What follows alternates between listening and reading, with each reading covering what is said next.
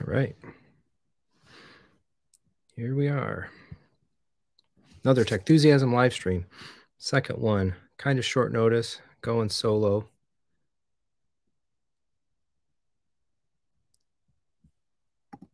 Hope we get some turnout. I know we're up against a couple of things tonight, World Series and so on.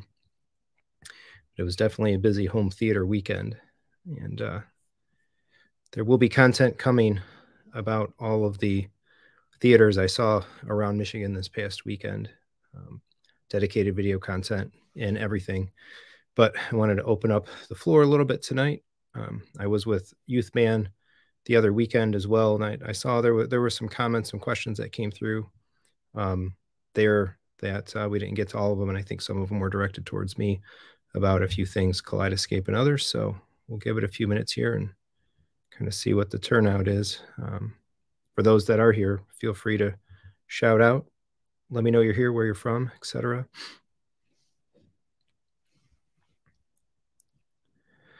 Bear with me a little bit tonight as well. Last time I did the live stream, I just used the built-in YouTube stuff, and it was pretty straightforward. I am trying out StreamYard tonight, so my first time using software, using this service, this software live.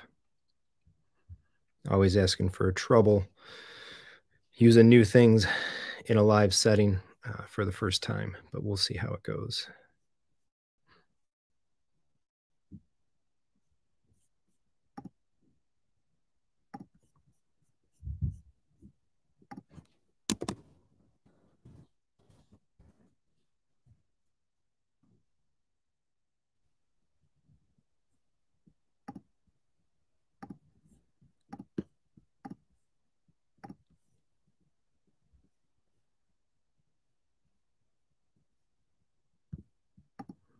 All right, so we got a few folks. I'm trying to check the comments here.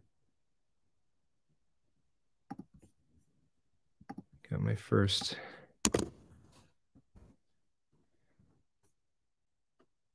There we go. So try some comments again, if you would. I think the StreamYard wasn't showing them. I had to do a flip of the public to private settings there. And hopefully I don't have to jump back and forth to YouTube itself to see comments.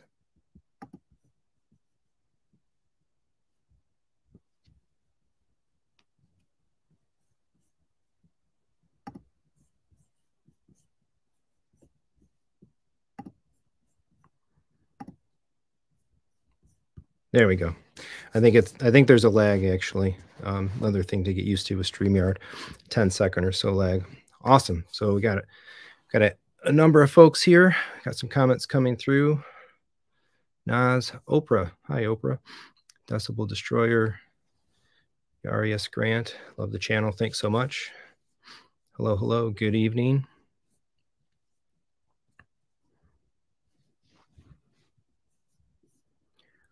Give it another minute or so, collect some folks so I can see them.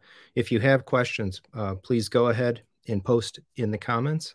I will try to answer any and all questions that come through. We're starting here just a few minutes after the top of the hour at 8 o'clock. I've got some time, so I'm happy to hang out. As long as we've got folks, we've got something to talk about, and there's questions and comments and topics coming in. I'll stick around for a good while here tonight. Talk a little bit about the home theater tours, the home theaters that I was able to experience this past weekend, the get-togethers in the southeast-ish Michigan area here. Talk a little bit about some things that are happening or will be happening with the channel. Some new stuff that I found I'm eager to get my hands on. So all that and more, plus, again, any questions and what that come in. I appreciate folks coming out, up to 16. That's awesome. So please do post. And if you feel so inclined, ask questions and whatnot. There are super chats and all of that available to use. So I just want to say thanks for coming out. Thanks for those that, that enjoy the channel's content. This has been an awesome process, basically setting this whole thing up, getting involved with the home theater industry, community, and all of it this way. It's been super, super, just really rewarding. So coming up on the end of the year, I was hoping maybe that we'd hit 5,000 subs by the end of the year. I think now, actually, there's a good chance of kind of crushing right through that. So super excited about that. Maybe even hit 5,500, 6,000 subs, and got a big 2023 planned for the channel. All right, well, let's take a look at some questions. We've got some questions rolling in right off the top. Naz is asking, do you think an Apple TV would be good for an Android user? Use a Shield Pro, but returned it because of audio sync issues. Yeah, I think it would be fine for an Android user, honestly. The only thing that you really wouldn't get is the integrated Apple services. But even if you're not an iCloud user, if you're not an Apple, you don't keep your photos there, you don't subscribe to Apple Music, don't buy your shows on iTunes and whatnot. To me, I think the Apple TV still reigns supreme as one of the best streamer boxes out there. Apple gets, I think, the best versions of the apps, the most developed versions of the apps from third-party companies. If you look back when things like Disney Plus went live and HBO Max and so on, right? Apple TV is kind of the pilot. It's the first one to get those apps. So overall, I think it's one of the best supported boxes out there. So even if you don't use the Apple services, it's really great in that regard. It's not perfect. It has its shortcomings. There's some things that the Roku does that I really wish the Apple TV would do, like better Control 4 integration and things like that. There's stuff the Shield does I wish the Apple TV would do, like being able to bitstream out of an app like Plex or Infuse for that lossless Atmos audio, and so on. But yeah, I don't think you have to be an Apple full ecosystem stalwart to make use of certain Apple devices in your life. I think the iPad is still like the best tablet. So 876 Oprah Winfrey asks, with K, can you tell any difference between the picture quality versus 4K HDR picture? I'm assuming by 4K HDR picture, you're talking about discs, Kaleidescape versus physical media.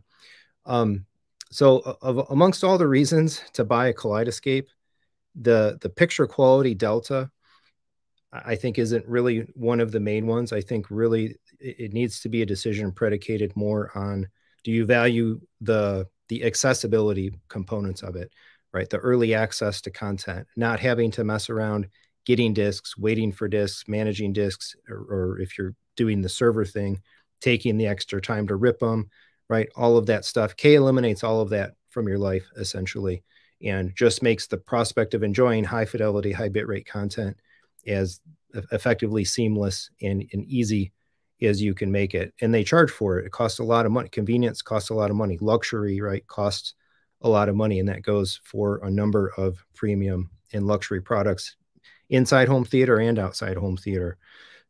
So that said, I did do a video a while back where I compared on the order of 40 or 44, I think, some odd movies that I had ripped the movie from the 4K disc to a main movie, main audio stream only MKV file. And I took a look at what was the resulting size, right? Size as a proxy for quality. What was the size of the MKV, the size of the Blu-ray rip relative to the size of the download on Kaleidescape? And I don't remember the exact number that came out of that comparison, but I want to say it was very largely in the favor of Kaleidescape, where the K download outsized the physical media main movie component by 10%, 15% larger. Instead of 60 gigabyte off of a disc, maybe you're looking at something like 70 gigabyte on a K download. And then, of course, you have those outliers like Avengers Endgame, where it's 100 gigabyte download compared to a BD66 disc. And can you see those differences? I think they're going to still be subtle at best. It's more of a peace of mind thing, right? If you want to have the highest fidelity content for your super high-end premium space and you've got the money for it and it doesn't bug you, buy the Kaleidescape. It's simple, it's easy, be done with it. But there's nothing wrong with physical media. There's nothing wrong with rips. I go around in my mind on these things all the time. Like, K is expensive. Continuing to own and maintain a K is expensive in and of itself. There's probably going to be a new version of a Strato at some point that I would want to buy. That's going to be some thousands of dollars down the road, buying content in multiple stores potentially. So you got to weigh a lot, I guess, in that decision. But picture quality wouldn't be the only motivation factor, I would say. Couple more questions. Ali Pazuka, dudes, we live in Michigan. Let's meet one day. Would love to see your home theater. Yeah, awesome. So that kind of goes to one of the main topics that I wanted to chat about tonight, which is basically the meetups. This past weekend, I went to 3 home theaters here in Southeast Michigan. So going back to last November, and essentially through AVS Forum, I was able to find and discover the fact that there's like meetup groups all over the place. On AVS specifically, there's different threads for different areas, different states, and there's a pretty lively Michigan, Midwest-ish home theater meetup community. And so I went to my first one, which was a projector shootout at a guy's house up in Flint last year. We went to his house, I think, a second time. And now there's all this excitement about guys wanting to get back together, right? Coming out of COVID times, and doing meetups is kind of back on the table. I have actually had a handful of folks off of AVS Forum over to my house a few different times. We played together here with the JVC NX7 against the Epson LS 12,000 projector, going back and forth and A/Bing them. And so I strongly encourage everybody, if you're looking for folks, this is very much kind of a lone wolf hobby. If I asked, raise your hand, right, if you're all into this stuff and you might have done a DIY theater and you've spent a bunch of money on gear and you're like the only person you know that operates kind of in this hobby at this level, right? Because that's me. I've got friends that have some systems and some minor things, but nobody that kind of is all into it at this level. So finding folks that are getting together with a bunch of them, talking about all this stuff, learning from them, and particularly like going to other people's spaces and just experiencing them, man, it lights up ideas in your mind. Like, I really like how they did this, or I actually, confirmation biases in some way. You see some things in one room and you might find, okay, I really like the way I did this in my room. This person did it different. For me, the way that I did it, I like that better. So it's so full of that kind of cross-pollinating ideas and getting out in the hobby. So, Ollie, check out AVS Forum, do a search for like the Michigan GTGs, they call them, or the Michigan meetups. There's actually a speaker shootout, I think, coming up. I think that one might actually be next weekend up in Flint as well. I would plan to do some stuff in the future too. And I think more of the guys are going to be motivated to do it. More and more are coming up. It's just awesome. And so we'll cover a couple more questions here and then talk a little bit about the experience of the 3 theaters that I went to last weekend. All right. Julius. Hey, Julius. Julius is like Techthusiast #1. Awesome to have you here. He's been watching the channel, I think, since amongst the earliest of the folks that comment on all the videos and are there every time. Love it. So super, super appreciate it. And he's the one guy I think that might have bought some Techthusiasm merch. He's rocking one of the hoodies off the spread shop. Chintapat, I see Rising Black on G2, HDR, and Dolby Vision. I haven't noticed any problems with my G2. Admittedly, in the last little bit here, I haven't hardly done any type of video-based entertainment. We've just been busy and traveling and came back from multiple trips and all of that. I have seen the LG update probably almost 3 times, update firmware, I want to say in the last 6-ish weeks, it feels like. And I did see some other channels dropping some videos. It was in my subscription list anyway, questioning some of the HDR performance with the latest firmware on the LG. So yeah, Chintapad, I'm not sure, honestly. I need to kind of catch up on the state of the LG and what's been going on with those latest firmwares. All Tech Geek says, hey, Jeremy, I wish Apple would have sent you an Apple TV 4K review unit, see your take on it. Well, I bought them. They're coming. So I bought 2 of them. To me, $150, no brainer, easy purchase, particularly because I've got a couple of limitations that we do use our Apple TVs for gaming. And actually, I do find 64 gigabytes to be a little bit small. So as soon as they said larger storage, you know, faster processor, more RAM, it's going to run that sneaky Sasquatch game so much better. And a couple of the other games that we play, my kids play, and the family plays as well. So I think they were scheduled to ship. I don't know if they shipped on the 4th or they arrive on the 4th. I ordered them straight up from Apple. So I'm really trying to make connections with as many companies as I can and get stuff in. In some cases, I'm told that the channel is still a little bit too small, where we'd like, you know, politely, we'd like to see you grow a little bit more, and that's fine. You know, I get that. There are many much larger home theater channels out there, but we'll get there. Takes another year or so. But there are a number of companies that I would want to get on those lists for, be able to get those devices, because I did see that I think it was actually today, the new 2022 model Apple TV 4K reviews started dropping. So the people that were able to get them as reviewers and demo units and whatever had them, and they were able to put their content out today. And I'll come back to the Apple TV a little bit later, because I found something truly, truly amazing with the Apple TV that I'm also trying to work a bit of an angle on. We'll come back to that in a little bit. Julius asks, what convinced you to be a YouTuber?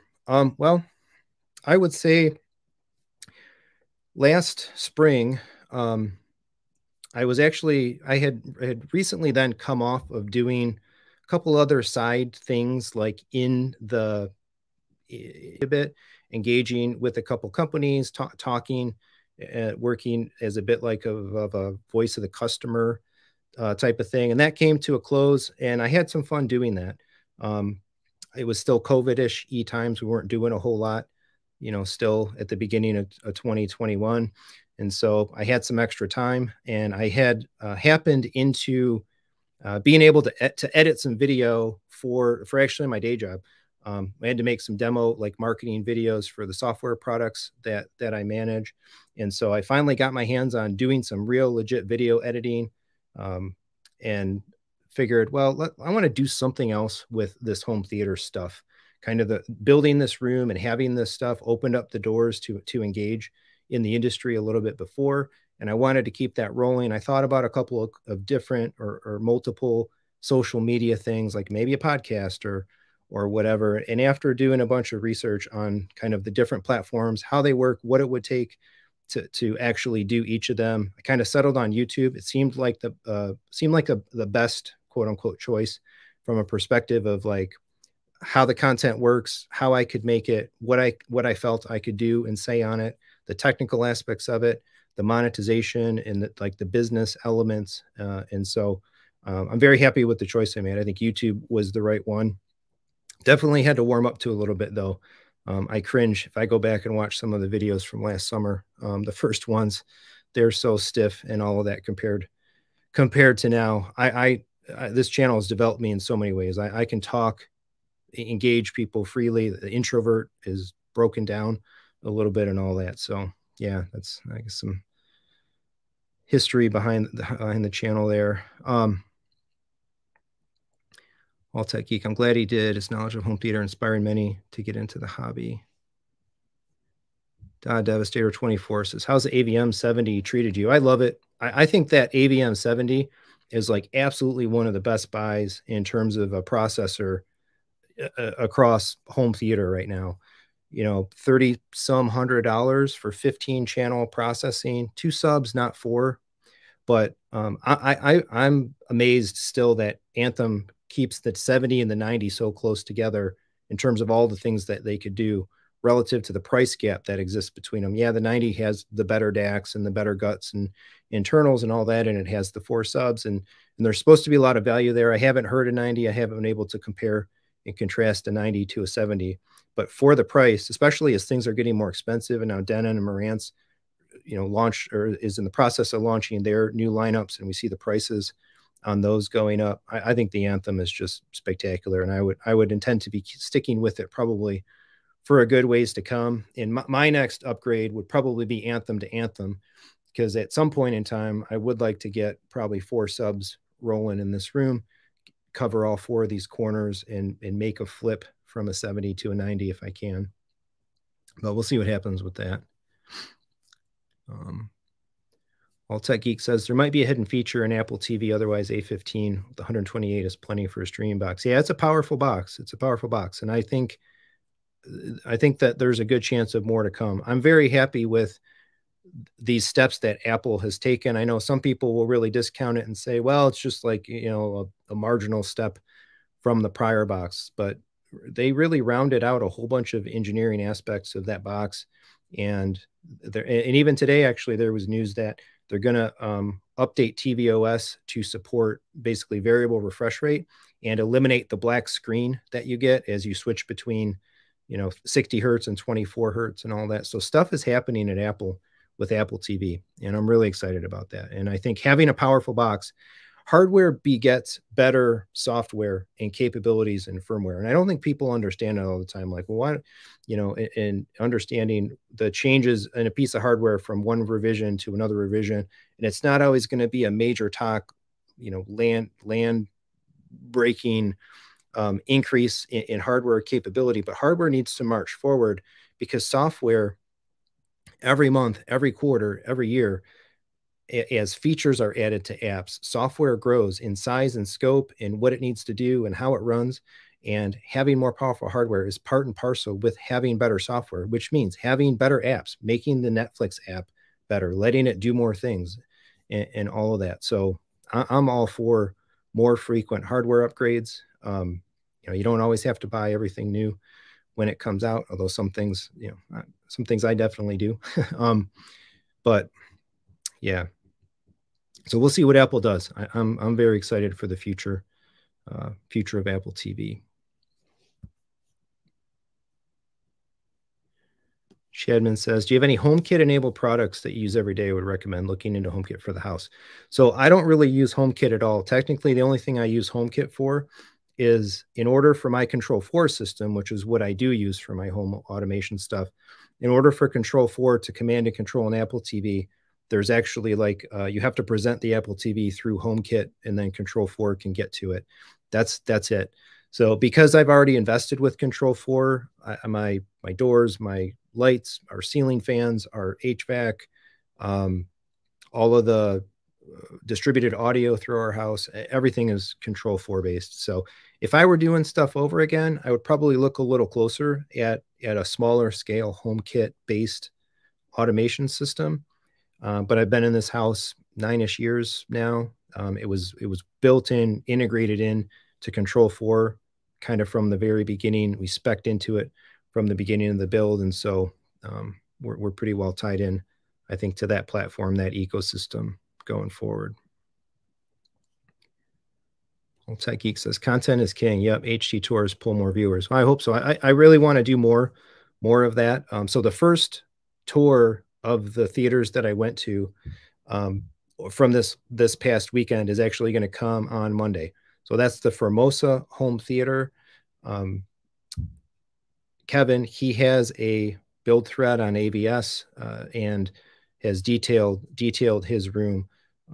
Really nice, accessible, I'd say moderate budget room, but he did risers, he did 2 rows, he's got the big 135-inch screen, JVC NX5 projector, 4 18-inch subwoofers, all triad speakers, really nice equipment rack outside of his room, and it really worked. The room really performed very nicely. It had impact, it had excellent projection, of course, with our Seymour screen and that NX5. I'll say that's pretty great. That's what I have in here. So I endorse those 2 brands and those 2 decisions myself. Yamaha processing there. I think he's got some opportunity for some of his next upgrades to go into Anthem and maybe get some better processing and room correction and stuff. But so that video is coming on Monday, and I kind of try to do it like an interview. I got a bunch of B-roll of his room and how he's got it set up. We went through a series of questions, and building from that one, I do want to get out around like the Midwest, around Michigan, discovering more and more. There's a bunch of people in this area, in this hobby, with spaces large and small. So yeah, I think it'd be awesome to do more visits, do more tours, and get out and showcase the Michigan home theater power. So be working on that soon. All Tech Geek says, can you suggest a good Blu-ray disc player using a PS5? There's no Dolby Vision. Not sure it will come to PS5 for discs. So right now, I don't even actually have a disc spinner in my setup at all. I did sell off my Series X and I sold off my PlayStation, intending to kind of double down that if I'm going to do AAA high-end gaming, I'm going on the PC for it. Or even in some ways considering pulling back even a little bit more and saying that Apple TV gaming might be enough for me. But I would pretty much support what Movie 2099 says here. If I were to go out right now and look for a Blu-ray player, I'd probably just default to a Panasonic, something in that UB model lineup. Spend up as much as you need to for the build chassis quality and the features that you need it to support. That's an easy choice. The Ravon players are out there. Cost a little bit more, I think. I haven't really looked into the state of how they've been operating, but to me, that those are the models that represent like the next best approximation of what an Oppo Blu-ray player would be. And of course, the 203 and the 205 are like the all-time classic disc spinners, long out of production. But that's when I really did play more physical media from the physical discs. That's what I was using the bulk of my time. But if I was going to go buy something to put in my system, I would probably just buy a Panasonic. Sigmund Judge says, Jeremy, love your channel. QMS concerned for the new Apple TV. Currently building multi-purpose space for home theater. Learn a lot. Thanks. Yeah, thanks. So I don't know how long you might have known about the channel, but I've tried to do, from the very beginning of the channel, I did what I called like a home theater builder series. And I did a series of videos on all the different facets of what was in my mind when I put kind of the version 1 of my room together. And then, of course, at the turn of 2022, did the whole overhaul, got up to the bigger scope screen, switched everything to the in-walls, and covered all that with all the vlogs and everything. So two full build-outs of my theater detailed in the history of the channel there that I hope folks benefit from, being able to see and include into their builds. So the Devastator says, how are you liking Arc Genesis? With time alignment, is the LFE any good? So again, I'm a huge Anthem fan. I'm very happy with the device, and Arc Genesis is a big part of being happy with that device. The way, being able to run it off the laptop, I think it's a very nicely designed piece of software, from the way it looks, the way it works, its usability, and its power and capabilities. And with the delay, the phase elements and all of that they've added in the last few months anyway, maybe since summertime, I just trust it. I think it works. I think it works great. My room sounds great with it. And even hearing some other rooms EQ'd, one of the rooms actually this past weekend also was driven off of an AVM 70. One was a Trinoff, and then one was a Yamaha. I like what Anthem does, and I trust what Arc Genesis is doing. I feel I've got a good handle on the software and what I would like to tweak within it. Something that I do need to do with regards to like my LFE kind of getting better is where my subs are right now. They're kind of not right in the corners. They're maybe a 2-ish feet in off the walls. I kind of started with them there a little bit from an aesthetics point of view, because I've got this black rug like down below my screen. And so the black subs kind of hug the edges of the black rug, but the subs, according to measurements, kind of sit in a pretty deep, like 50 Hertz null. And so Genesis, I think, is doing a lot of work to try to pull that null out and adjust for it and that and all the EQ. So one of the things that I intend to do coming up here, hopefully within the next week or 2 weeks at least, is I want to do kind of like a subwoofer crawl and video, right, and cover it on the channel and try to see if I can shuffle my subs around a bit to essentially eliminate that 50 Hertz null with placement. So then I can rerun Genesis, rerun all the ARC settings and calibration without it having to do its own compensation for that null. And I'm very, very curious to see, after that's all said and done, what are the results? Does anything change? The processing power of a room EQ system is based on a certain limited amount of like computational power and filters and that sort of thing in the hardware. So the more it has to do, eventually it hits some limits, or the less it can do if it hits like some finite limitations of its computational power and its filtering capability. So the better that you can get things ahead of the room correction doing its thing, I think ultimately the better off you are. So look for that probably sometime here in November. I just need to get down here, do the actual act of moving stuff around, with some measurements up, and see what happens when I put subs in different places, and not necessarily worry about aesthetically where they're sitting, but try to get them where they want to be for top end performance, and then redo the whole arc, and hopefully, experience it is that much better. We'll see what quote unquote better becomes. So All Tech Geek says there's a lot of debate on Atmos speaker placement. Can you shed some light on it? So I think you're probably talking about Chana Techno Dad. He's been playing with all those Atmos mixes and on like Daily Hi-Fi Show and those guys, right? He's been saying a lot about heights versus overheads. And in that, I haven't actually broken out some of the mixes that he's made. I want to do that and kind of see how they play in my space, where the sound is coming from. I'll say, I think in some ways it's kind of like splitting hairs. And to me, if you choose tops or you choose heights, it's really more predicated by the integration piece than worrying about, is one like truly better than the other. Both of them are going to put sound up above you. Both of them are going to create, I think, a fine bubble effect. You're going to get sound moving. You're going to get sound moving to places where you want it kind of coming from, and hearing it. And in my space, I've had both actually. So I went almost 4 years with heights, with those Aria, Focal Aria 906 bookshelves on stands, kind of hanging from the wall, tipped down a little bit. Had up 2 in the front, 2 in the back. They were effectively like directly over the left and rights, and the rear surround placements were pretty close too. And then when I redid the build and I went all integrated and all in walls, I went to tops. And so I think they're both really good. To me, I like the concept of the tops better than the heights, simply because it allows more separation from speaker to speaker.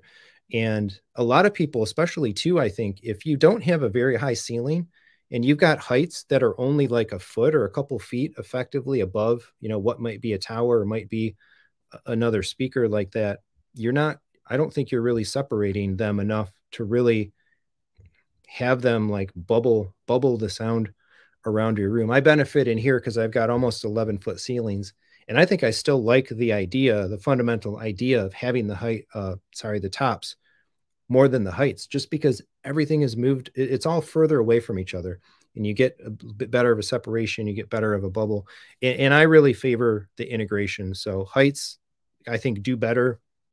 You kind of have to have the speaker in the room, or, mounted up into the crook of the ceiling and the wall, so that it can sit up in that 90, on an angle facing down. A lot of height speakers are made that way. I couldn't do that in here. I've got crown trim around the tray kind of my ceiling and my soffits in here. So getting speakers right up in there. So I like what I have. I'm very happy with tops, and I would recommend them. But do what works best, more so for your install. I think I would say we're worrying about either one. Movie 29 says, for my next theater build, I'm shooting for home theater of the month on AVS. Yeah, that'd be cool. Might start a YouTube channel showcase. Yeah, do it. It's awesome. Might become a dealer. Go all in. Like, this hobby is so fun. There's so many ways to execute it and get involved with it. I know a couple of other guys that started with kind of their own thing, and now they're resellers, they're installers, and all that.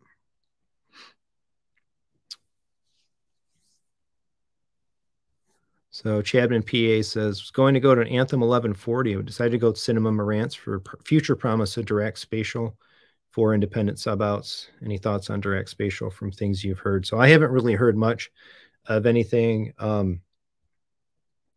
Just some mentions about it on a podcast that I've seen. And then there's kind of, I think, two levels to the stuff that Dirac is planning to do coming up.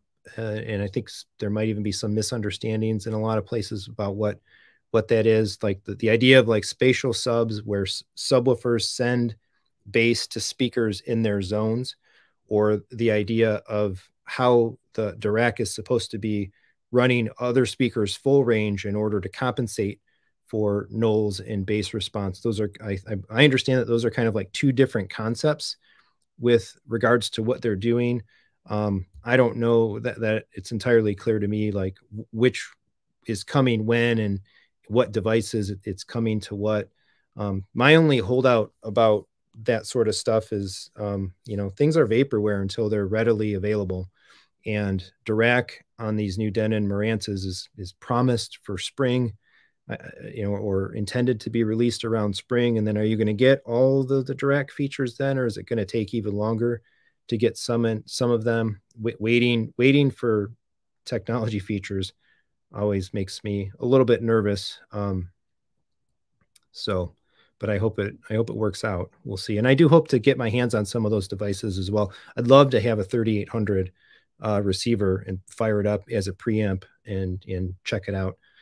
I have been talking to a couple of different places to maybe procure that from. So we'll see what happens going forward again as I make more connections, get my hand on more stuff. Hopefully coming up, I'm very excited to make some content around it and give my thoughts. Jed says you try the REW room simulator for sub placement first. Yeah, that's something that I also intend to mess around with a bit. I'm going to talk with actually some other channels as well about kind of maybe getting set up with REW and messing around with that a bit more. I'm really, really intrigued to run the sound decay measurement out of that software and kind of see where I'm at with that. Ahmed Khalil says, you have any experience with Arkhams? I don't. I have not ever used an Arkham device. I thought about buying, I think it's the AV40 when I decided to spend my money on the Anthem AVM70 instead. So that's as close as I've been to one of their devices. I don't think actually I've been in any rooms that use them as well. I know another local guy from this past weekend has an Anthem. Another guy has the JBL synthesis equivalent of the Arkham, but sorry, I haven't used one myself. Just shooting down here. Other folks giving recommendations. That's awesome. A lot of pluses for the Panasonic Blu-ray players. Oh, Julius, this is an interesting question. I heard Europe is placing restraints on power-hungry electronics. Therefore, they will not be able to manufacture 8K TVs.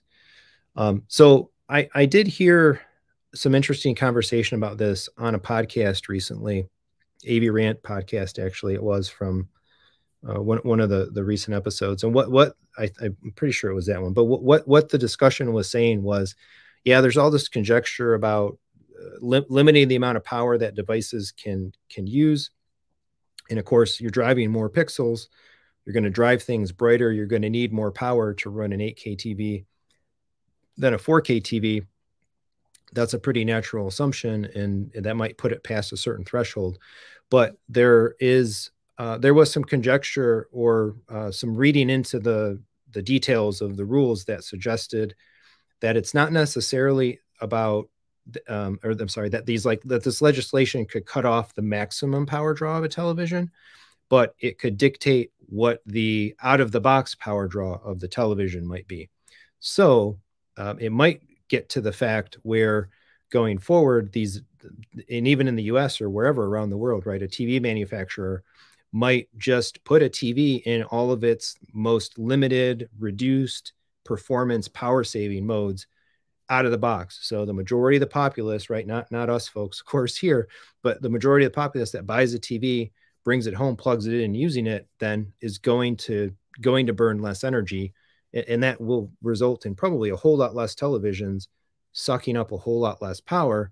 But if you know what you're doing, you know how to set up your TVs, you're into the enthusiast space, and you would still ideally be able to go into the settings and turn off the power limiting things and be able to put it in a mode to get your brightness back and so on. Whether that specifically cuts off like 8K at the knees, or again, you would still be able to ultimately buy an 8K television and just have it, come out of the box depowered. We'll see. So I thought that was an interesting loophole or element to some of the discussion. Ultimately, right, the TV makers and technology is going to march forward, and they need to make something new, new features, new standards, new technologies in order to try to keep people moving forward and buy new televisions with bigger numbers and sexy new features. So we'll see.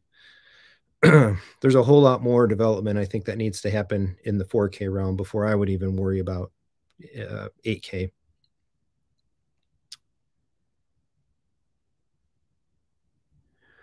Just looking here. More talk about the Blu-ray drives. Ian Vanterpool says, great work. Keep it up. I just got the Apple TV 4K box. Use it for media. Do you have a video setting on your media on your home network? Want to use it for media. Do you have a video? Oh, okay. Sorry. Video on setting up your media on your home network.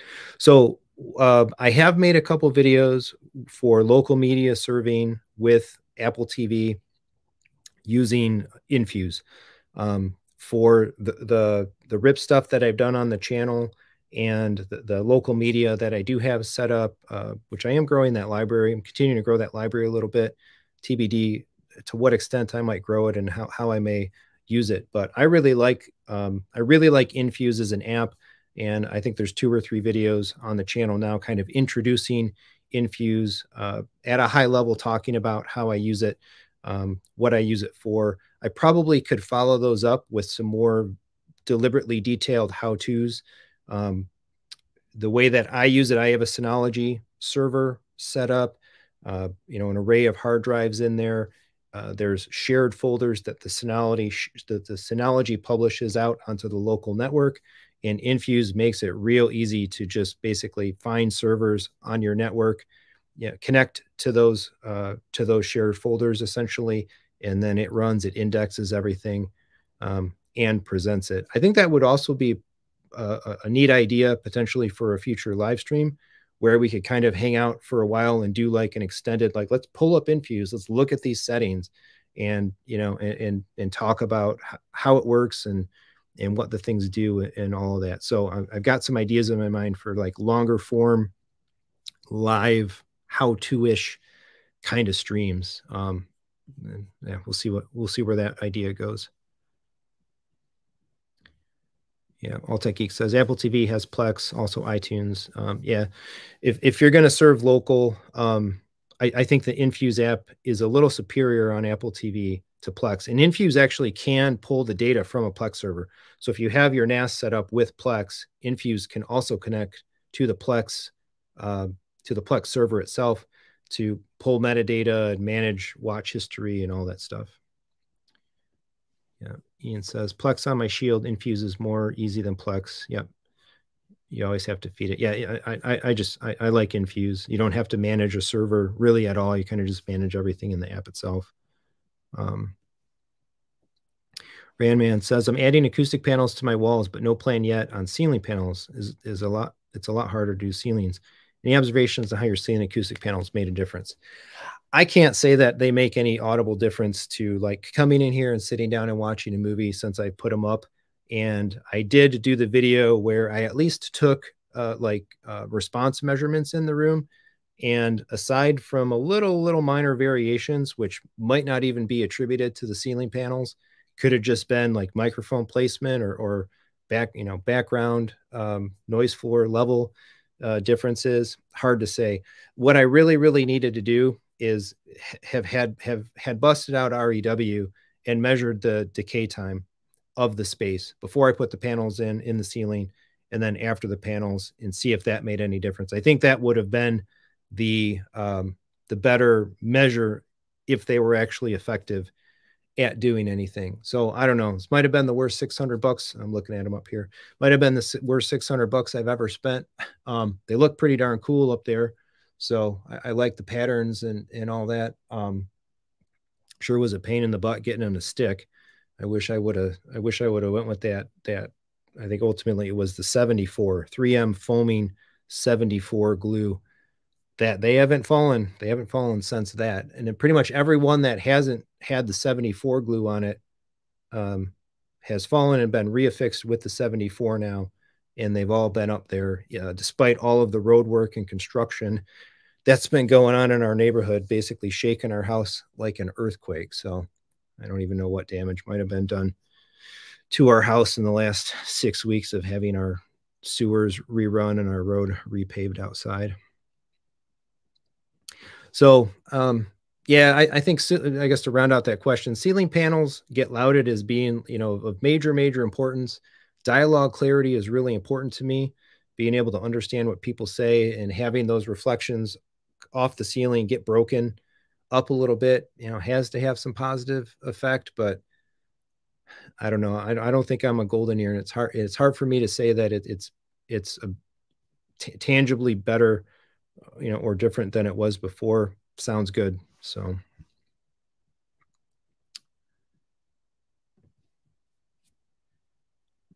let's see. All Tech Geeks says, have you experienced near field subwoofers? Any suggestions on low pass crossover frequencies? So I have experienced near field subwoofers as a result of going to these different meetups. So there was one a few weeks ago and that I went to, and then the Spartan Home Theater is the second room that I was able to go to last weekend, the first one last Saturday. So Love to Fly, Lars on AVS Forum. He was actually an AVS he was the home theater of the month, I think from February-ish, one of the first months of this year. His room was detailed, and he's got bass, response, tactile, and all of that dialed in to the nines. There's another person off of AVS Forum that hosted a meetup a few weeks ago, which is just like a bass phenom room as well. Big box subwoofers, sitting right behind the seats. And in the Spartan Theater as well, with tactile plates and shakers and all of that stuff going on. I think it's pretty cool. I think it needs to be done right. To me, like too much tactile, too much shaking, to me would get old. And I don't think that if I were to do that or go down that road in my space, I don't know that my family would appreciate it if it's overbearing. Kind of the nice element of maybe doing it a little more discreetly per chair rather than in a row. That goes kind of a lesson learned, or one takeaway that I had from last weekend I can get to in a minute. But I kind of feel that when I add more subwoofers in here, I might do some near field stuff. I might put them close up here behind the seatings, or I can go back to the couches. I kind of have the benefit down here though, where I'm in a basement, I'm on the concrete slab and the concrete doesn't really move. So I feel like even with just these dual Arundel 1723 2Ss, like my couch shakes as it is, because that wave comes across the floor. It's not moving the floor. So it's coming right into the couch, and the couch is going to be the thing that moves. But a little tactile to me adds a dimension. I think it's fun. I don't need to be, on a roller coaster ride or anything like that for my my level of tactile engagement. But it's cool. In terms of setting them up, though, I haven't really done it. I'm not sure. I know like there are some differences, I think, in the best practice of tuning a sub that is near field versus one that is not. But I don't want to give advice because I couldn't pull the specific right or wrong way to do that off the top of my head. Maybe particularly when I get it to some other, hopefully upcoming theater tours around the area, some of the guys that have those types of setups, that's something that I can talk about with them. Chadman PAC, so you're happy with your LG G283, same price as the A90J, plan to mount it in a basement, mostly for movie show sports, and a 5.2 system to start with some pearlescent in walls. Oh, I like those pearlescent in walls. Yeah, so LG G283, I've been very happy with it. I think it looks great. I think the firmware engineers at LG need to take some more classes or something, and they need to get on the ball making better software. I've been frustrated with how it works in conjunction with my Control 4 system, almost from the very beginning, and even till now, it doesn't. The TV just doesn't work properly with command and control kind of elements. It had all the bugs, even with its own remote not turning on properly. Some of the firmware upgrades have made it better. At least right now, I can actually use my Control 4 system to power on the TV and power it off when I turn the room off. But I still I can't just like grab my Control 4 remote and say, okay, living room, go to the PC and expect that the Control 4 will turn on the LG and get it to the right input all in one operation. There's like these lag times involved when the TV starts up that it won't take the command and control signals to change inputs. So anyway, a whole bunch of like integration fumbles, I think, on the LG side there. I think the LG versus Sony choice is a very interesting one. And I've actually had this conversation with a handful of folks since buying the LG, some friends, some other local folks, some family and whatnot looking for TVs. And it's like, well, okay, why would I recommend an LG versus a Sony? And I would say, quite honestly, I bought the LG more for the gaming features, or to make choosing LG because I wanted the gaming features. I wanted to be able to plug in my, high-end gaming PC, NVIDIA GPU, have VRR work with real G-Sync, have the game optimizer, be able to pull up the menus that shows me refresh rate, variable refresh rate, and all those details. And Sony doesn't do that stuff. I really hope at some point, who knows, maybe 2023, Sony TVs will finally get like a real game, detailed gaming info screen. That would be, I think, very nice. I do think I do notice the motion from the Sony to the LG. I had the X900H before, and I've got of course, with the LG now. The LG's been the first TV where I've actually turned up any kind of like motion de-judder setting, because my wife and I both watching 24 hertz content, some TV shows and stuff there, and having pans judder. Never really noticed that on my Sony. Sony covers that up just naturally very well, and that judders there a bit on the LG. So all that said, ultimately what I've just been telling folks that have asked me is, if I want a big OLED or I want a big TV, should I buy the Sony or should I buy the LG? All the other channels have done all the shootouts and Value Electronics and stuff. They've done all the shootouts. The Sony A90J looks to be a great TV. I think technically that's the one that won the shootouts. So I don't know, if you're going just for movies, TV show, video content, probably just take the Sony. If you want gaming and you want to make sure you have access to some of those gaming features, then I think you're going to maybe have a preference towards the LG. It does tick me off every time I try to turn this thing on, though, and it doesn't work the way it's supposed to. Whereas I know Sony is on the ball with their televisions and IP control, command and control, Control 4 integration, and all of that. So bit of a bummer in that regard. But it looks great. I love watching it.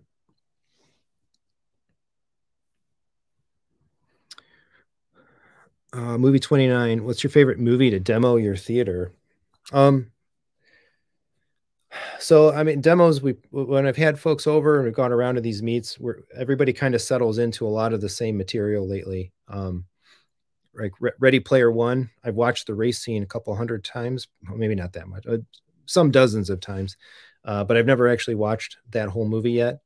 The Batman scene, the Batmobile, where he comes out chasing the Penguin down the highway through the exploding truck where he jumps through. That's a super popular one that shows off a bunch of stuff, particularly when the Penguin's car rolls over And are you hearing the you know the utmost effect and the bubble effect of all of that stuff going on around him? But as the Batman as a movie, I still haven't actually um, watched the whole movie yet.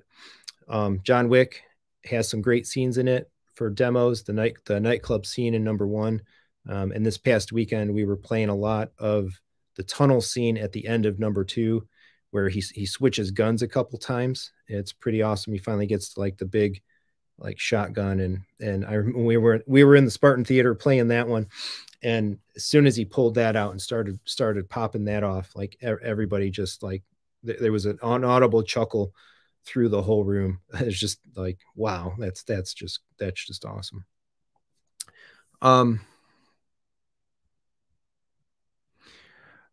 Yeah, other demo stuff that I've been seeing a lot of has been like the Harry Potter, the one scene with the wands it's one of the Deathly Hallows movie towards the end where Harry and Voldemort and their wands hit and engage. That's like a great tone mapping one that comes up a lot. 1917, the guy going up the steps, and as a good measure of HDR and tone mapping and what kind of shadow detail you get out of that.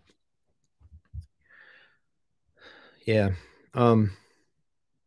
In terms of like a whole favorite movie though, it's really more about demos. Showing off the home theater is really more about clips, I would say, than whole movies.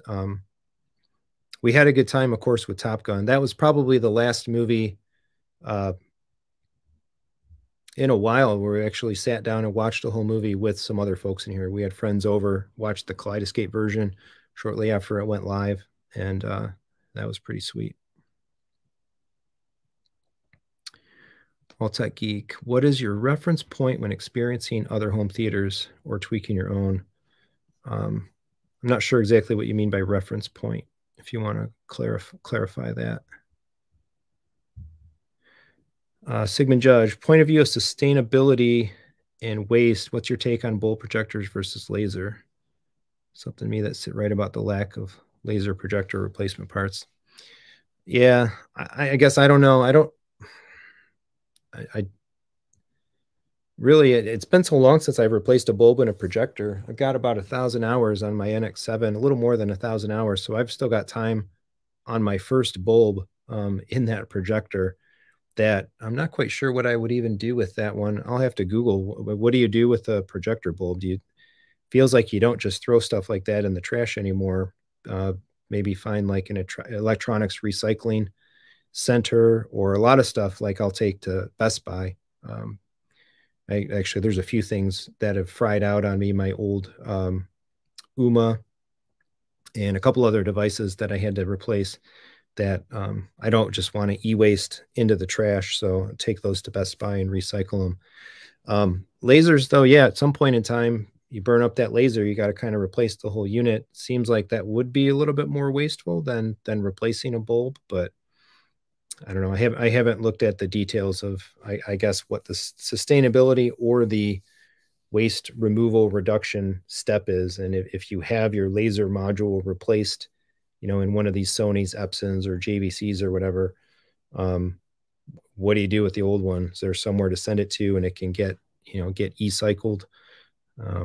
That's an interesting question. I haven't had to cross that one yet, but I'm probably not too long away, maybe 2023, provided I'm still using the NX7 through 2023, that I'll be dropping a new bulb in there. And even in the past, if I go back to my earlier days, 2000 to 2007, projector models were turning over quite a bit then. That was in our first home. I had a 92-inch front projection set up in my living room. And quite honestly, I was buying projectors faster than I was burning up bulbs. So I don't think I ever replaced a bulb in a projector because the new models came out and I was upgrading models back then.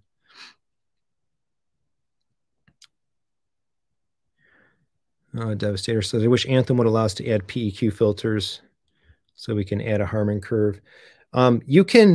You have a lot of facility in Genesis to adjust the adjust the target curves. And so it's not as easy as I think some of the Dirac software makes it, where you can basically download a data map or a data set and import it to apply a custom curve. You kind of have to change some other values, and but you can fully functionally make a Harman style curve in ArcGenesis and without too much trouble. The videos that I have on the Anthem, I basically do that. That's essentially the curve that I run in my Anthem right now. A good 10 dB ish, 8 dB ish, higher on the bass than on the level on the highest of the high frequencies, and it slopes down and swoops down accordingly. It's not too hard to do. There's the room gain setting. You got a little bit of deep bass boost, and then the tilt. All Tech Geek says Gravity and Midway, especially demos, height channels. Yeah, Ready Player One, bass heavy. Yeah, Gravity is one that got pulled up a few times this past weekend. We did Gravity both in the Spartan Theater, and we did it at Arts on the Christie. And oh my God, you want to talk about a Starfield. You haven't seen a Starfield in home theater until you've seen Starfield, a Starfield on a Christie. And so, yeah, the Gravity scene, actually, after all the home theater stuff last weekend, I drove with Kevin from the Formosa, his Formosa Theater, the video that's coming on Monday. And then an old best friend of mine went as well. So we came back. Kevin had to go, but my other friend came in. It's like, all right, let's go downstairs into my room, into this room, and play some of these demos while we still got some audio video memory of what we saw today at a couple other places. And so, yeah, pulled up Gravity. The scene at basically towards the beginning where they're out working on the Hubble and they get the indication that the satellites collided and all the stuff is going on, and the debris field comes through.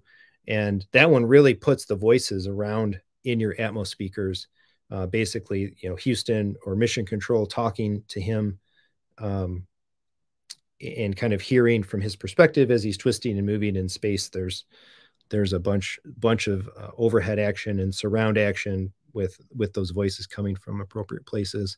And then, of course, the video side of things.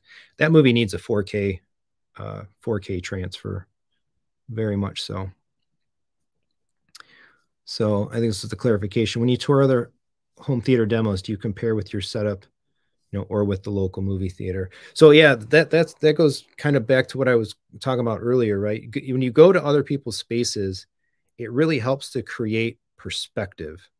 And so, prior even to getting involved with other folks and doing meetups and stuff, I bought a lot of equipment without really even experiencing it, right? Based on hearsay, based on watching YouTube videos, based on reading other owners' impressions on forums and all of that. And even like going to a theater shop, which are unfortunately in precious short supply nowadays, listening to something in a shop is still very different than listening to an integrated system and getting some takeaways, right, based on what a person did holistically in their system to inspire ideas for yourself. So absolutely, every other room that I went to, which now I think is about 5 or 6 around Southeast Michigan, I'm absolutely comparing them in my mind to my room and to each other.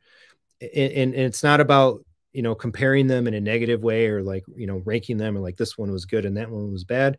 It's about like understanding, everybody does, they made the decisions in their room to fulfill their goals, to highlight the things that they like out of an audio video experience. And in some cases that might be the same as me or each other. And in some cases it might not. And so there's no like really good or bad judgment to it.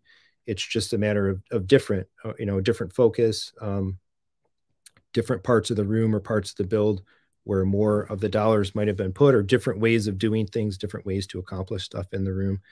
And again, taking the inspiration. And every space I've been in, I would say I've left with some kind of an idea of like, oh yeah, I like that. And I'm going to try to do that, or I'm going to keep that in mind when, you know, when the time comes for me to do it. And if I were to, you know, muse on a couple of those things, I would say every other room I've been in has home theater chairs, recliners. I've got the couch here. Family is really attached to this couch. It kind of bums me out. I thought I had my kids on board for supporting the idea of getting chairs, but I really want chairs. I find the couch uncomfortable. Being in all these other theaters and sitting comfortably in chairs, I really like the chairs. So there's a huge reinforcement to me there, which is great. Like having sat in 5 or 6 theaters, all with different brands or models or whatever of chairs. I like them all. So that's good. Another room that I was in, Jared's room, actually, he's got a much smaller, tighter space, 1 row of seats, but in lieu of a second row of seats, he had a kind of like high bar table behind his chairs with stools. So you could get extra people in the room. They would still have a place to sit and set a drink down. Is that the most comfortable spot in the room to watch a movie, you know, for a full 2 hours and stuff? No, maybe not, but it still lets you get more people in the room and play around and demo things and all of that. And so I thought that was a fantastic idea and something that I could emulate in here, because my room is right now, I'm not putting a full on second row back there the way I have things, but I could pull this couch forward another 6 inches or 8 inches, and I could get, if I did get chairs, I could put a high bar table behind it and be able to comfortably sit, you know, 4 more bodies in here. So that was a really great idea, and absolutely something that I might kind of look to steal in the future. The platform bass shaker stuff that Lars had set up in his Spartan theater was really cool. If I do go to chairs and want to add something tactile, I think I would look to that, or look to some inspiration there. Actually, being at those theaters this last weekend as well has completely inspired me, I think, for what version, like maybe not even be 3.0, 4.0, something down the road though, where I think this room is great.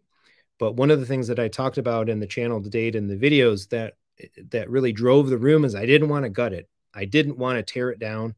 And I built within the confines of what I had. And little did I know also, one of the negative side effects of going from the in-room speakers to the integrated speakers, I didn't really give it a whole lot of credence, is opening up all of these spaces in the wall, in the structure of the room to put the speakers in. I think there is more sound that kind of leaches out of here. So, and I think it was particularly being in the Spartan Theater on Saturday. And the thing about Lars's room is, and you can see both of those. You can see Kevin's, the Formosa Theater. There's a build thread on AVS. I can't link it now, but I'll get it linked in the description. Of course, that tour is coming on Monday.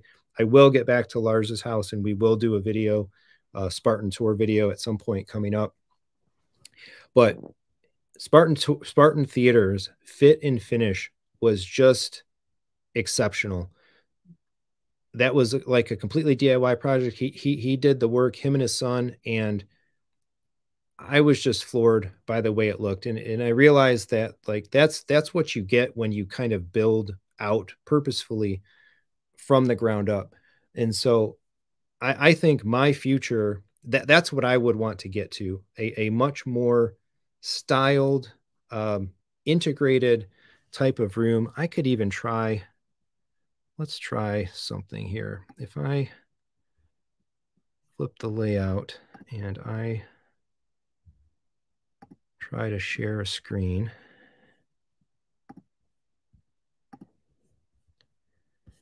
and I come over here, I'm going to have to do this one a little bit blind. I hope, let's see if we go back. Yep. Everybody can see this, I hope.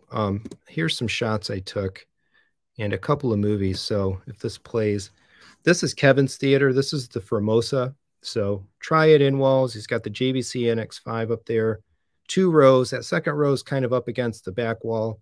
A lot of customization into where the speakers went, padding on the walls, all of that. This is the room that'll be coming in the video on Monday. quite a bit more details. I think he did a really good job in here. And that was pretty cool. This is the Spartan, and there's something about this room that really hit me. And to say that, like, this is what I want the future of my theater to be. And how can I take the space that I have and turn it in to something like this? And I think I can do that. And so I very much look forward at some point to doing that full gut out of here. Take everything out of here and patch up holes. I think I would invert my room. Right now I'm projecting onto a wall on the far side. I would move it. I would be projecting instead onto the wall here behind me. And let's see. Here's some moving image of the Spartan Theater. Do the 2 rows, put a riser in, shift the door over, basically a lot of framing, do the double drywall, the green glue, button it up, silence down my HVAC, take my projector and put it in my storage room on the other side of the wall there where all of the gear is. So it's not in the space, no fan noise. And I think I could get something like this. I think I could get something like this in my room. And so this is really going to be Pile Theater 3.0, 4.0. I don't know when. Probably going to be, it's going to be a long wait. And there's going to be a bunch of other things I'll do in the space between now and then. But the columns, the tray, the soffits, the lighting. He did the movie poster panels everywhere, which I thought was a unique and personal touch. I'm not sure that I would do the movie posters. I think I'm more of a pattern, black, dark pattern on my panels kind of fan. But you know, that's what you get when you get out and you experience other stuff. Is you just come out, man. The whole way home, when we were driving, it was a 2-hour drive home from Arts. We were just talking, all of us in the car, like, okay, you know, what's our long game? What's our long play for what we want to do in our spaces? And you know, just inspired. You really get inspired. And even littler stuff too, like the fact that as I've been looking at chairs in here, one of the things that I had just been defaulting to was the idea of like buying a row of chairs, right? A shared row of chairs where you don't buy individual chairs, you buy the row. But Lars, if I go back to this actually, to really make sure this is visible, right? These are individual chairs put next to each other, not a row with shared armrests. So you really had space. You really had space to spread out a bit. And it also goes hand in hand with kind of how he did the platforms and the tactile stuff and the shakers.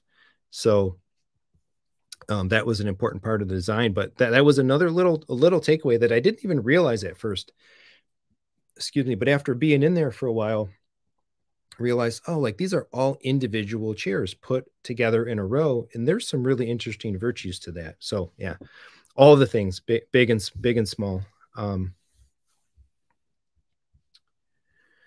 So a couple questions, and then we'll talk a little bit about arts theater too. So you have all speakers at the same dB level, or if you prefer height channels to be a bit louder to add atmospheric experience. So my stuff is based on Arc Genesis. The room is set to its curve, and I let Genesis do what it needs to do to the speakers.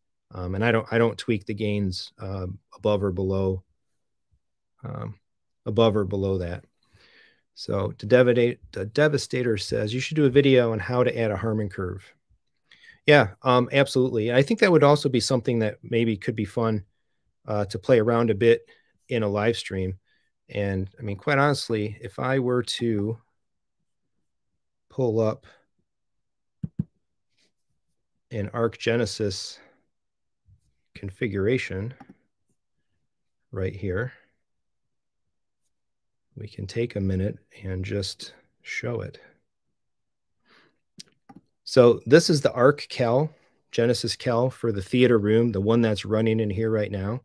And after all the measurements are done, when you come in here to adjust targets, you can see my curve, right? This curve here, this black line. Let me make this a little bit bigger.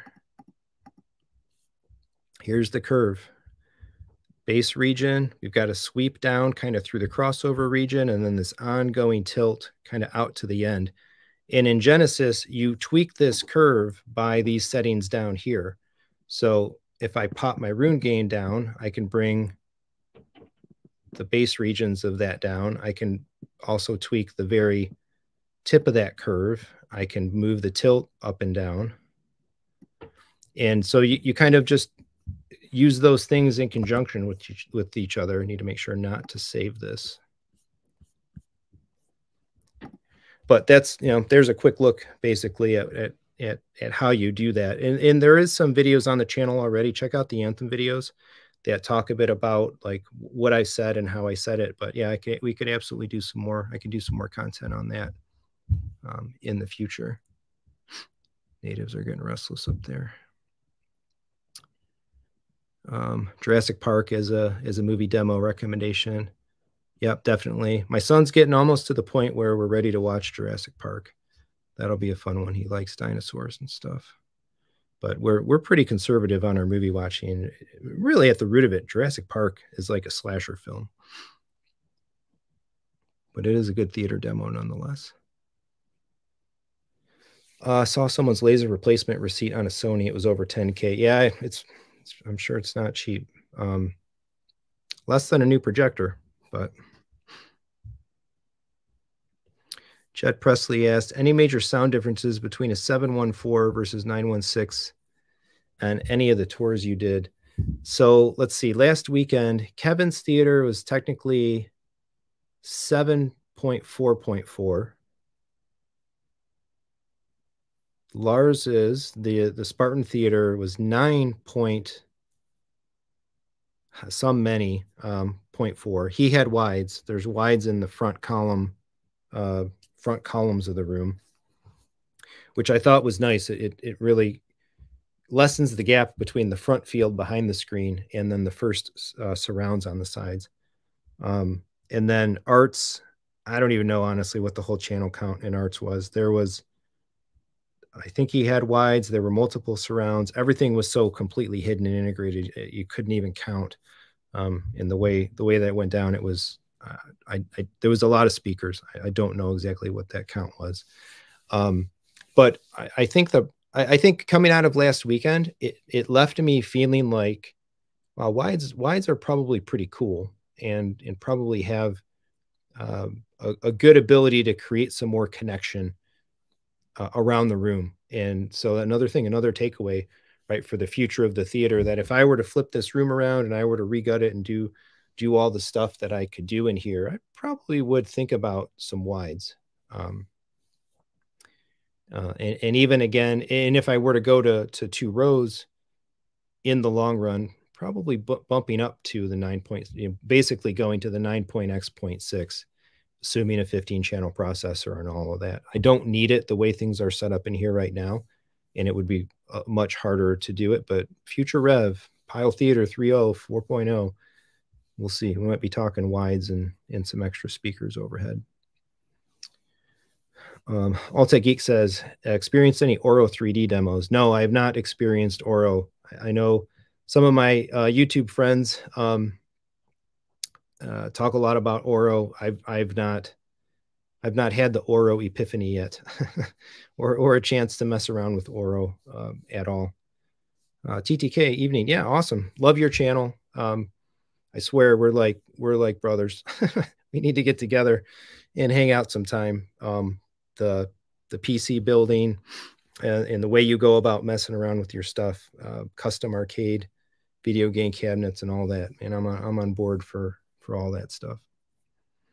Yeah, Julia says the Spartan is very nice. Love it. Yep. Yeah, AVS Home Theater of the Month. So I'm looking forward to getting back there. So, but we're already at an hour 20. Time is flying here. I'm talking a lot, but let me share a couple thoughts on Arts Theater. This thing was nuts. I unfortunately failed in my duties to take any reasonable good amount of pictures at Arts. So let me just jump to this one, I suppose. So this is his room. The room is actually on the 2nd floor of his home. And just to like give credit where credit's due, Like this was beyond a home theater meetup. This was like a soiree, a high-end party. Bartenders at an open bar, cater taco bar, like so many people coming in throughout the day. So they actually had us do the demos in waves. So when we checked in, we got our name tags and all that. They were color coded, and they would call groups of people into the room for a fixed demo. You can kind of see some of the stuff that was in the demo reel: Star Trek motion picture, Starfield, John Wick 3, Frozen 2, Doctor Strange, Avatar, First Man, and a few other things on that list as well.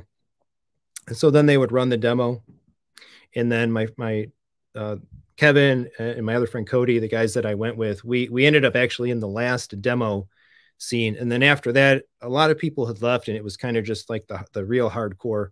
The real hardcore were left standing, and the demoing and the tinkering in the room went on well into the evening, I believe. I think they even watched Top Gun.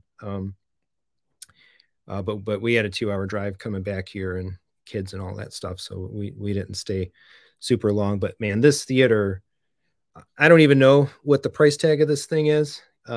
Got to be over $500,000, 600,000 maybe, if not more. The one and only residential installation, well, that we know of, publicly known, of the Christie Eclipse. And this, let me see if I can, there we go. Do a screen share a tab. Let's share this one. All right, yeah, this is the Christie. I think, if I recall correctly, Art has the 17,000 lumen version of this, because the guys running the demo had commented originally that they were running at 80% brightness. And then in the course of the evening, they bumped it up to 100, which was 17, or I said nit, 17,000 lumens. But this projector is basically an OLED projector. It is black like an OLED. It is bright beyond anything you could possibly imagine in projection. Individually, like addressable pixels, color space, up to like full rec 2020. 4K laser. We actually had to sign waivers not to look into the light. Don't look into the light. It's dangerous, basically. Just like, don't look into the sun, right? But man, so this thing's on the order of like $350,000, right? This projector on its own, plus the however many 15 some plus speakers that Art had, like all JBL high-end premium synthesis stuff, Trinoff processor. I didn't get to see all of the stacks of everything, so I don't know what the amps were actually. The screen was a Stewart, I believe, something on the order of like 18 feet, 16, 17 feet wide, as you can see from the picture. Just nuts. He had the biggest Kaleidescape installation that I've ever seen. Just in the rack space that I saw, I believe there were 4 disc vaults.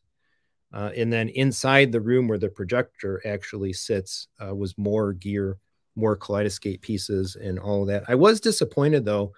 For whatever reason, they chose not to run the demo off the K. I was really hoping that they would have had the opportunity to showcase Kaleidescape in the whole setup. The room was everything was so premium. It almost was like a bummer to demo with rips off of an NVIDIA Shield.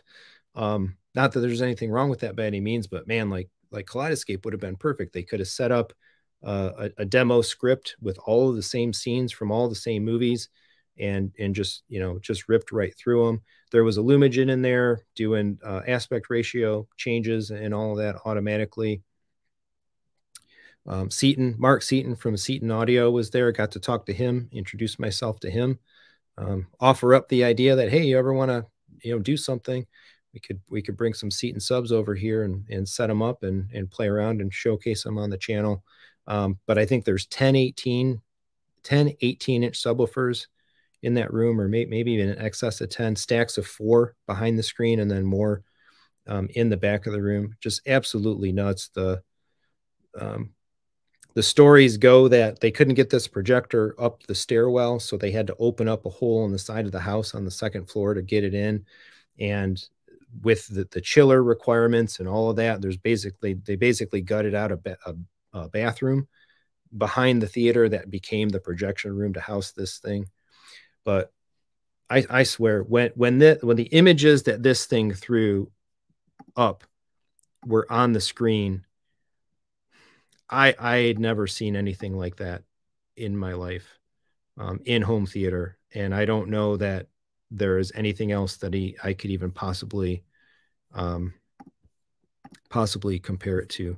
So I tried to take a couple shots off my phone. These are admittedly terrible. Taking pictures with the phone in a dark theater, but the light at that scale, just imagine, whatever a 18-foot wide OLED screen is basically what it was.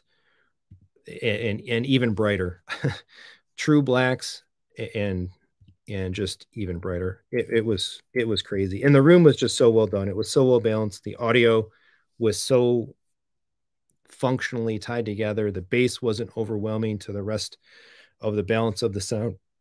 Oh, excuse me. Mark did excellent work in there. The Trinoff was earning its earning its name. So I hadn't thought my room looked dim until I came home and watched a couple things here after seeing Arts, and was a bit disappointed. So I do look forward to getting some more brightness in my projection setup here in the future. We'll see. Not a Christie, but man, so I hope to get over there. I really would like to do some content on that room, because I can't even imagine what other theaters from a technical level, a gear perspective, top that. It's literally the best of just about everything you could want. Yeah, in an audio video home theater setup, the absolute pinnacle devices of everything. So SRW 1000, lucky enough to be there. Yeah, no way for a camera to capture what we saw. Nope. It's almost, that's the thing, like making tour videos and stuff. And I was debating when I was at Kevin's, it's like, should we take some video of like the system in action and put it, and I don't know the right way to go about doing that. I got to work on my YouTube craft, I guess, but I don't know, like video audio recording of a room just doesn't do it any justice. You kind of have to just describe it, right? Be there and describe it. And then there's all the other problems with YouTube as well, that if you record the movie playing, it's a video, it's going to get a takedown, and you can't have the audio snippets playing anyway. So it's basically a tour, tour videos without demonstrations. But man, I would look forward to going back there. I look forward to hopefully talking with Art, doing something to really bring more details about that room to the channel going forward. But it's the pinnacle. Alltech Geek says, what's in your wish list with respect to audio equipment or HT setup? So the stuff that I think I will be doing soon, or would look to be doing soon. Well, immediately, of course, I got the new Apple TVs coming. So those,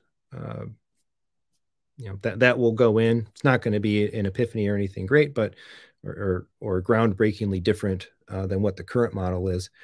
The couple of things that I want to go after in here, again, I want to play with these sub positionings. The other thing, per my videos on like adding the firm and that stuff, is I want to get after my noise floor, and I want to get after the passive sound, the buzzing, hissing kind of noises that come from my speakers. I want to get that eliminated, whether that's ground loops in my rack. And I bought a couple of devices. I bought this thing called a PS Audio Sound Harvester. Might be snake oil, I don't know, but I'll be doing a video on that. You're supposed to plug it into the outlet where your equipment is, and it's supposed to basically burn off or absorb out noise from the line. So we'll see. I'm going to do a video on that one. They were $100 a piece off of Amazon with free returns. So I'm going to do that. I really look forward to the new Control 4 Halo remotes, because I am completely over this guy. Oh, there it is. Ready to send that ship sailing. My Neo here in the theater actually suffers from image retention. You leave it on for a little while, and it does kind of regular screen retention. And the one upstairs, nobody in the household admits to it, but somebody sat on it. It got crunched. I don't think I did it. But so, and I want hard buttons. I'm over so much of the touch screen. I want some hard buttons. So yeah, as soon as I can get my hands on those Halo remotes, probably from Dan, Dan DiCarlo, my friend here, Southeast Michigan custom integrator, and my Control 4 source, we'll get those in here. If I think a little longer, I think ahead, bigger upgrades that could come would be getting to 4 subs. That could also include or not include an AVM 70 to an AVM 90 upgrade. I could still do 4 subs, but just have the 70 EQ them in pairs. I would, and then the video side of things, at some point, I would really like to get to an NZ projector. I was loosely hunting a 4090 GPU upgrade for my gaming PC. Got the 3090 Ti in there right now, and I would like to crank some games out at 120 FPS, 4K native. Although I have to admit, I don't know if it's my old age or what, but when it comes to games, I'm playing this. I'm playing this lately. Marvel Snap. 3090 Ti, $4,000 gaming PC, and I've spent more time playing mobile games of late than firing up that computer, just based on time, my time and availability to do things. But so yeah, we'll see if I do end up going committed to the PC, sticking to the 4090 or not. So yeah, that's a couple of the things I've got that I would like to do for my space, permanent purchases, things that I would buy. In terms of the channel, I'm talking to a bunch of folks. So getting more connected to other resellers and installers that can get me some inroads to equipment. And so I've got a bunch of like irons in the fire, things smoldering, but I got to get over a hump to actually get some stuff in my hands. And we could be talking about playing with some really cool things on the channel into 2023. And I need to get on those people, get on those people and get some of that realized. But I discovered something. It was in the title for the live stream, so I got to make sure I talk about this. Has anybody heard of the Apple TV X? The Apple TV X. So this came across my radar just a day or so ago by chatting with folks on the Kscape Owners Forum. We actually have an Apple TV thread going on there because we're talking about movies on iTunes and Apple TV as well. And one of the other members there made a post in the Apple TV thread about this Apple TV X device. So let me share this. Let me stop sharing that page, that tab, and let's share this one. There you go. Apple TV X. So basically some real motivated and studious engineer tore down the Apple TV. This is the 2021 model 4K. And there's a couple of links here actually too. I'll share this, but they link out to YouTube, and the guy's got just a really small channel, a couple of videos about kind of his tinkering. And what he did is replace a bunch of the power interface of the Apple TV at a high level, basically with a linear power supply. And so you can see the big box under the Apple TV and how he's got like this custom wire output of the Apple TV. And it's lauded as being like significantly reducing noise, jitter, and all of that on a really, really excellently designed circuit board and internal engineering design of the Apple TV itself, but taking it to the next level. And by reducing all this noise and providing this better power delivery, significantly cleaning up video and audio, and making even streamed bitrate content, an epiphany of higher fidelity and higher quality. And they're selling this thing at a nice markup there, right? $2,500. But man, I am really interested to try this. So I've already reached out to these folks. I exchanged some emails with, I think, Chris, who's the guy that kind of built this thing. And I'm hoping to talk to them on Friday. I really want to demo. This is right up my alley. I've done Oppo mods. I've done custom video game hacky stuff. I'm a computer engineer. I know hardware and things like that. So I would love nothing more than to get one of these in my hands and put it on the LG OLED and put it in the theater here. Input 1, Apple TV X, input 2, standard old Apple TV, and pull up the same content side by side, and really put it through some paces like that. Playing both streaming content, playing rips, using Infuse with this on rips, putting that up against Kaleidescape and all of that. I think this is just like kind of the real cool embodiment of home theater tinkering in that. And maybe it doesn't maybe it doesn't deliver, maybe it does. But this is something that struck me as just incredibly like ingenious. In the video again that they link out to, showing him like kind of taking apart the Apple TV device itself and how like the RF shielding is and how the board is printed and the traces and the chips and all that, and kind of what he did to arrive at this mod. The only downside is I did exchange in the context of talking with them in emails. I only exchanged a couple so far. One of my immediate thoughts or questions was like, well, do the 2022 model. I want you to mod a 2022 model. And their unfortunate take is that the 2021 model is better suited for this type of a mod than the 2022 because, I'm sorry, yeah, the 2021 is better than the 2022 because the 2022 has kind of been cheapened in a way, unfortunately.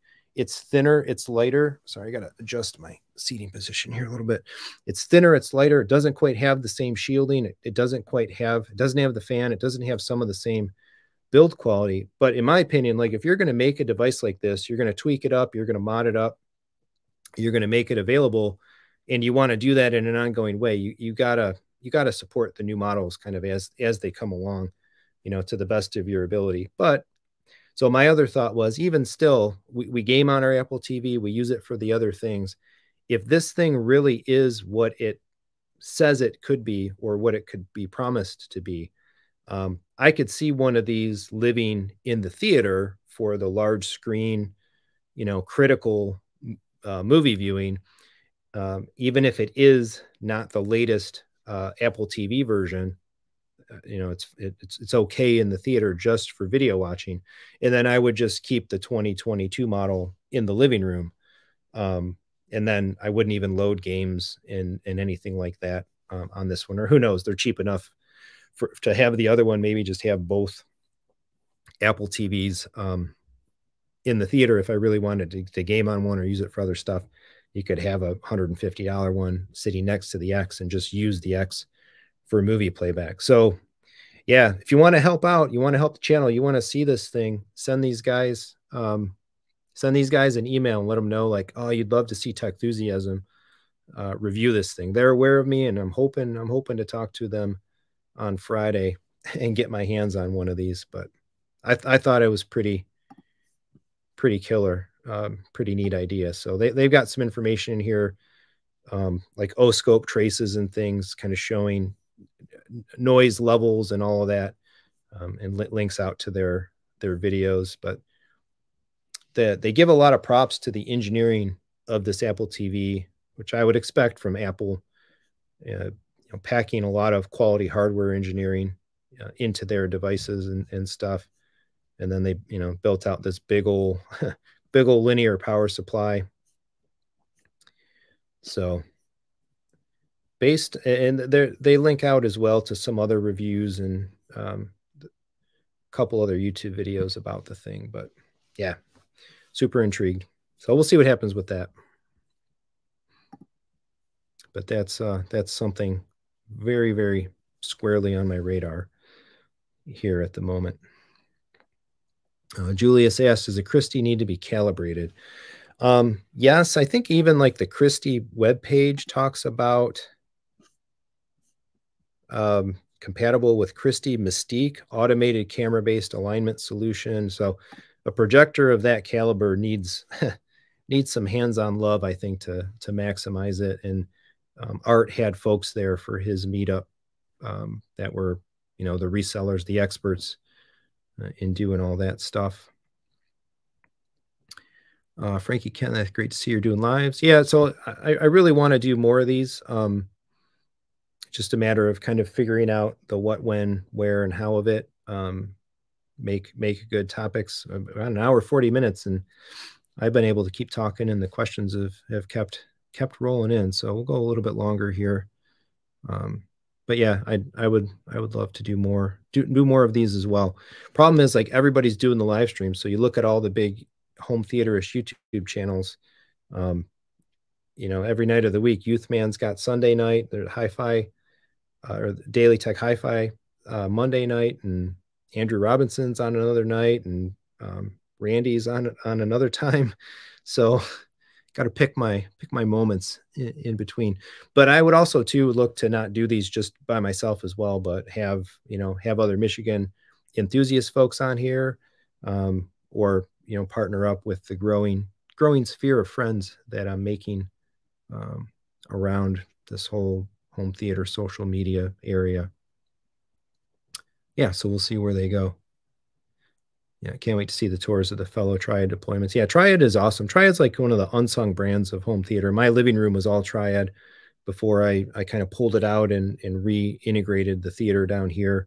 They don't get a whole lot of, they don't get as much talk, I think, around various forums and that, just because it's more of an integrated speaker solution. Really great speakers, really excellent for what they are.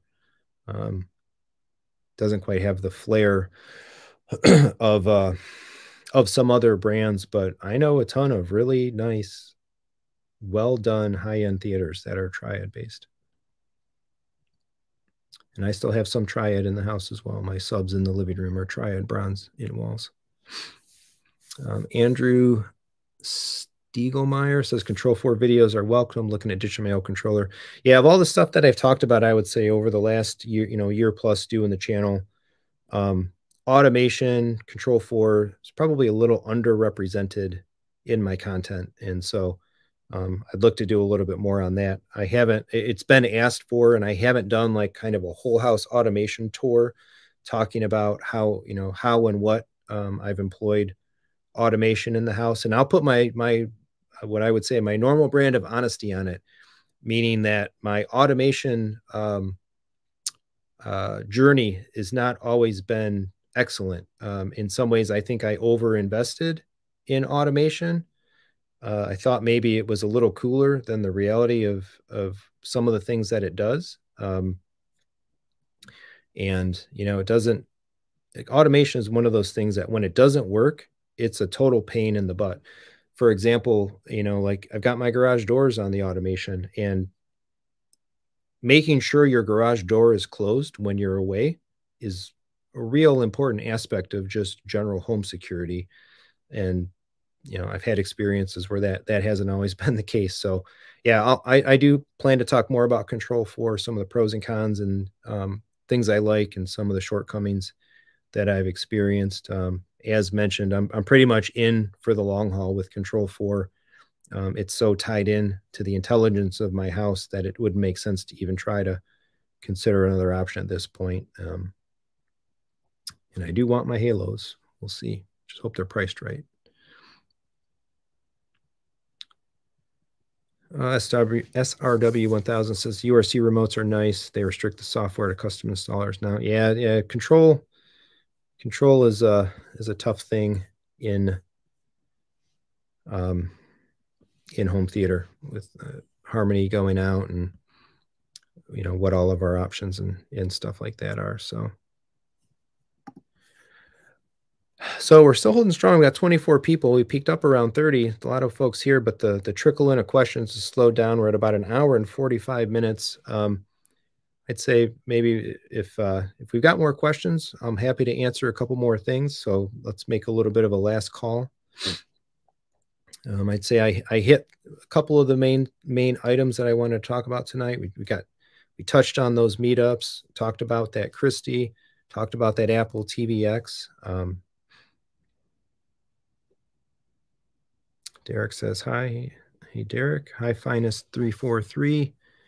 Use AVR crossover or on full range and use sub crossover.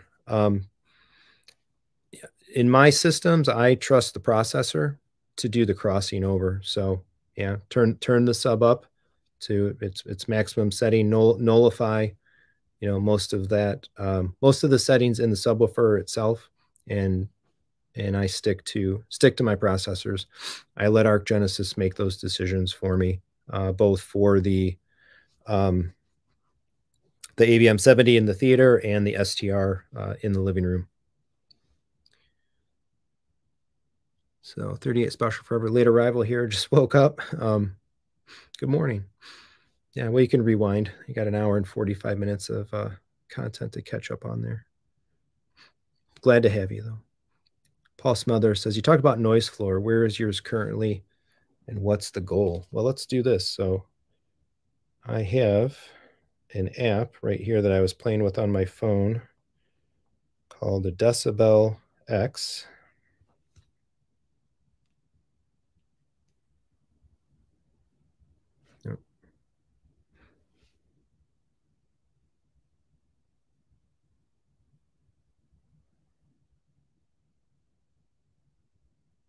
There you go. Sitting in silence. What were we looking at? 30s?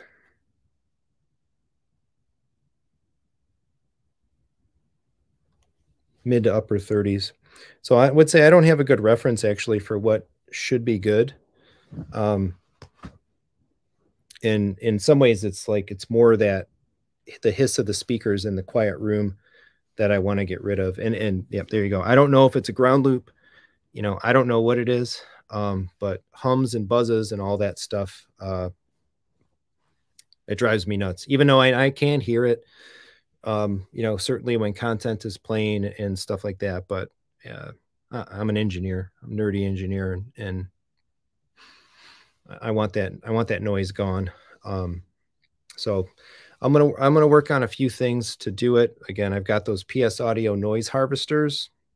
We'll see about those.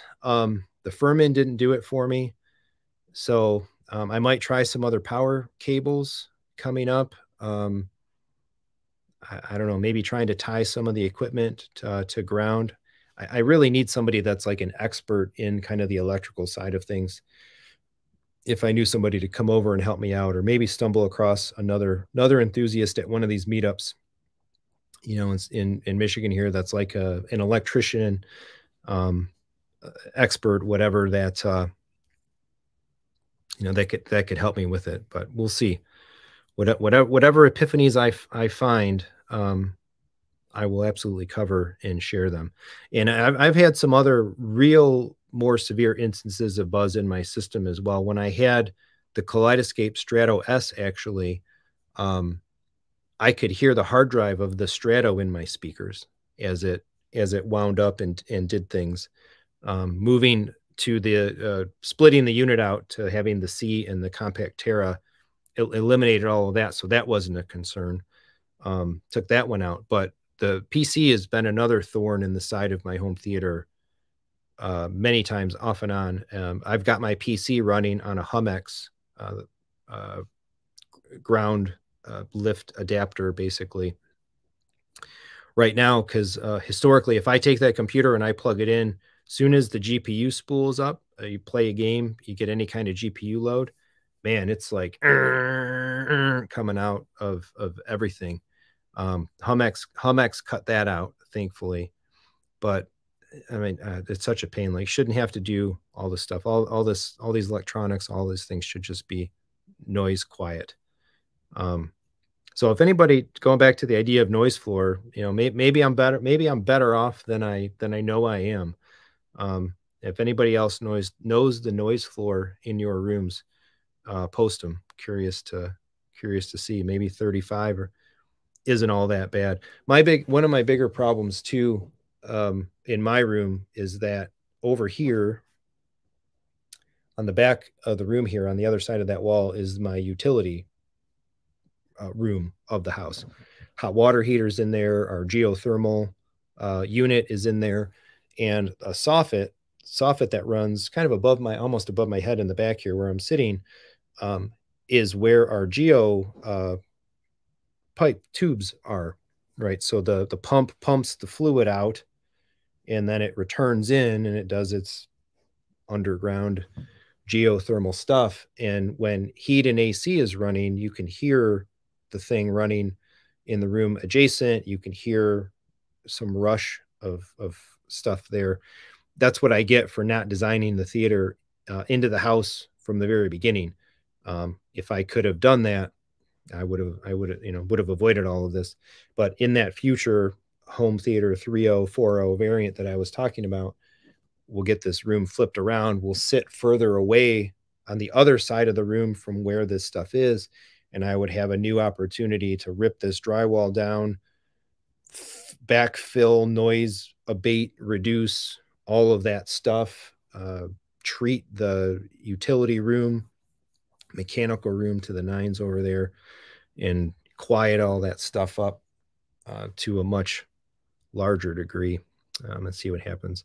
Luckily, none of it's first world problems here. I'm not none of it's really that bad. And as soon as we got a movie playing at any decent volume, it's enough to beat it all. So it's definitely a want, and I would say a personal challenge, an engineering challenge, than a need. But 38 special forever. 3 a.m. there. My gosh, man, I hope you're not working tomorrow. I can't stay up that late anymore.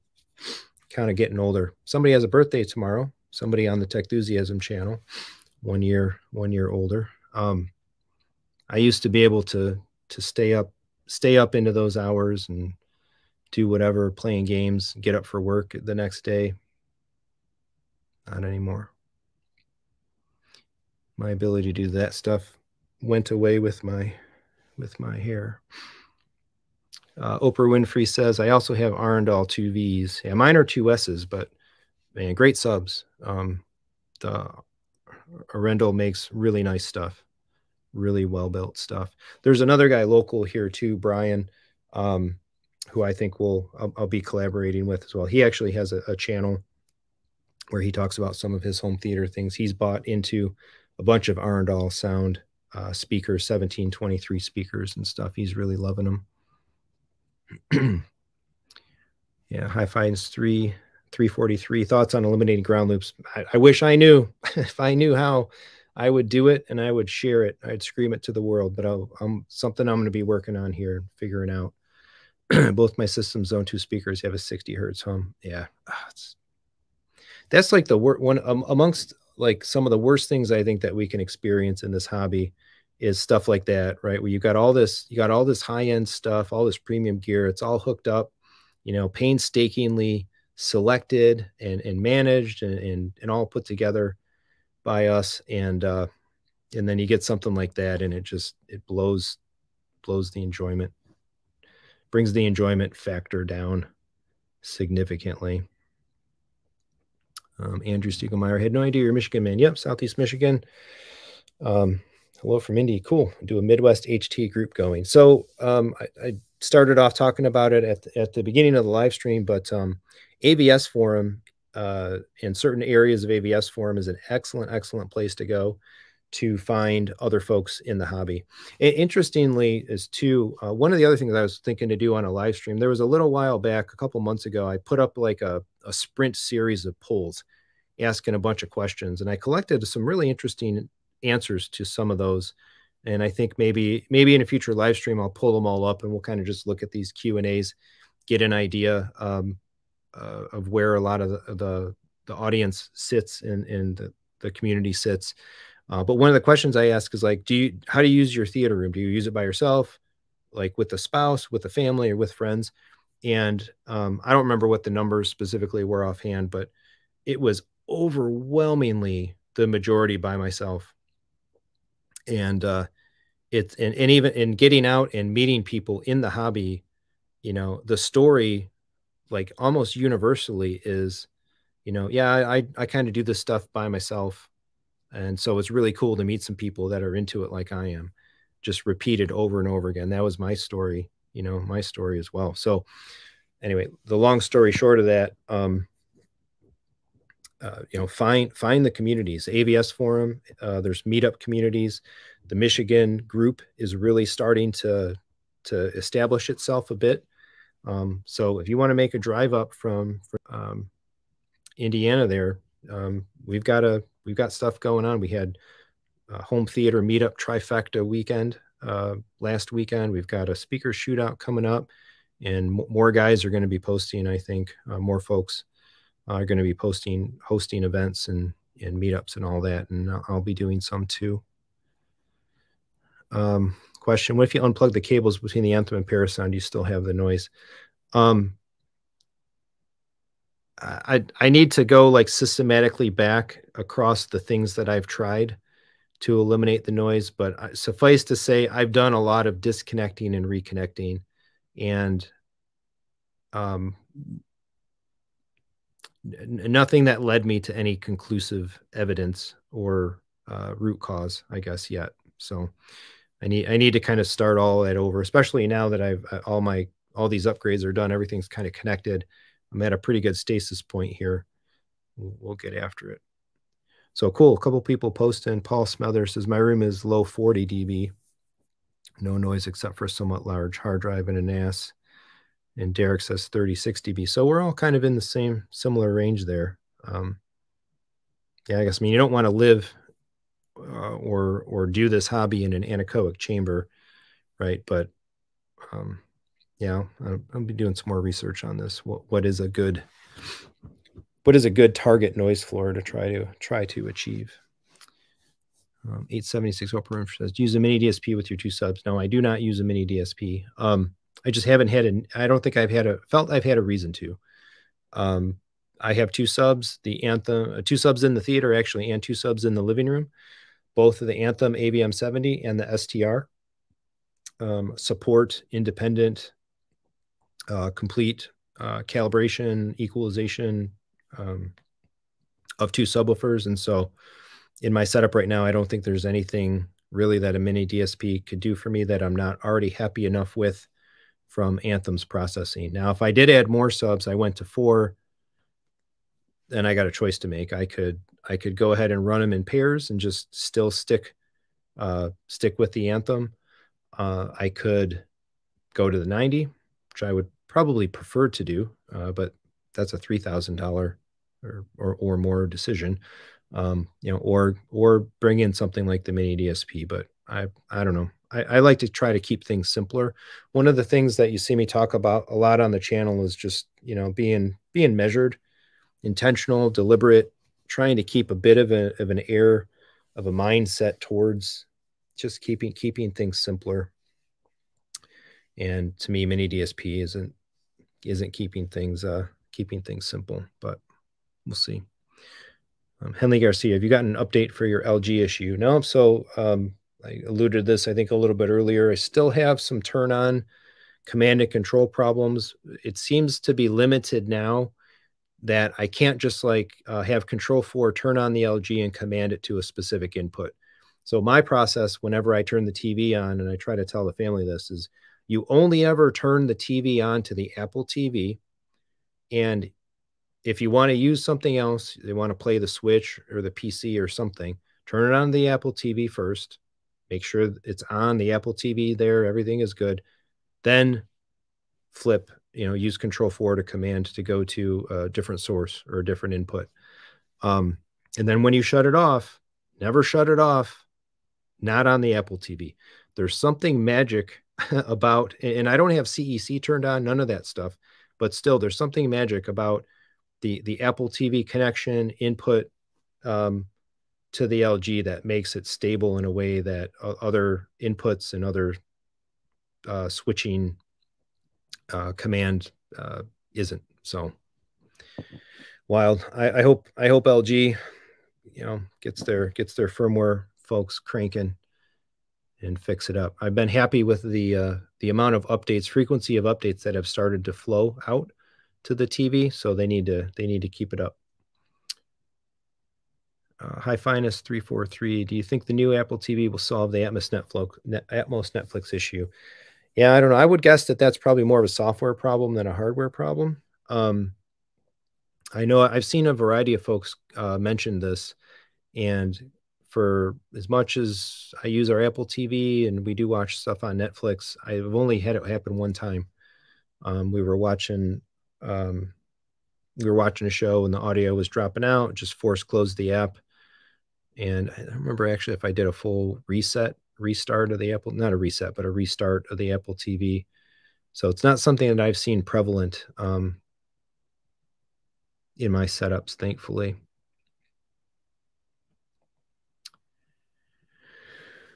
38 special forever. The nice thing about Direct Live Base Control and Arc Genesis, they do automatic subphase integration. Yeah, game changer. Yep. Again, I love it. Get a piece of hardware and software and a platform that you trust and let it do its thing. And if you like the results, enjoy them with peace of mind. That's what I try to do. And I can say that I've been happy with the results out of Anthem, you know, in that regard. So, all right. So we just broke 2 hours. I think it's time. Got a big day tomorrow, big birthday tomorrow. And awesome content coming. Just some might as well throw some teasers out. So Friday, I've been pushing on these streaming technical challenge face-offs. I did the Amazon shows last weekend. I think Friday's video will be Netflix. And then I've already got an Apple TV Plus streaming measurement technical video done, edited, ready to go. If you want to see videos early, you know, I did put up those YouTube memberships, and I can share some content early to members. Got one member so far, small steps. But yeah, so those are coming, and I want to do HBO Max exclusive content. I want to do Disney Plus exclusive content, Paramount Plus, Peacock, cover them all. I've got Kevin's Formosa home cinema tour video coming on Monday, and then going into more content, from there. Got a lot of stuff to tinker with. Happy birthday. Yeah, thanks so much, guys. I really appreciate it. That's kind of why I wanted to make sure to get it in today. So tomorrow is going to be family night. I'm hoping for a lot of Marvel Champions gifts. It's not Techthusiastic, but one of the things that we've been playing a lot in our household has been Marvel Champions card game. Awesome card game. My son and I are in the middle of one right now. I'm playing Thor, and he's playing Spider-Man against the Green Goblin villain pack that came out. Really cool game. Yep. Oh, Kosh. Hey, Kosh. How's it going? Yeah, 4.3 subs. Yep. I'm hoping to see maybe 5K. I think there's a chance we could see 5K in November. That'd be an awesome birthday month present, and then keep flying from there. Do you have a link to your YouTube friend that got the Arundel system? Let me plug Brian's channel. Give me 1 second here. And I can pull this link. I almost asked Brian if he wanted to get on the stream tonight.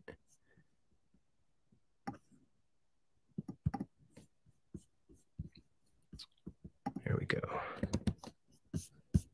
All right, I'll put this one in the chat. Hopefully that comes through as a link. It's called Hi-Fi Home Theater. He doesn't have too many videos up yet. He's been talking about his Denon 3800H lately. But if you want to hear him say more about those Arundel speakers, pop over to his channel and ask. I'm sure he'll be obliged to make some content about those. Yep, he's another Michigan guy, lives just probably only 15 minutes from me.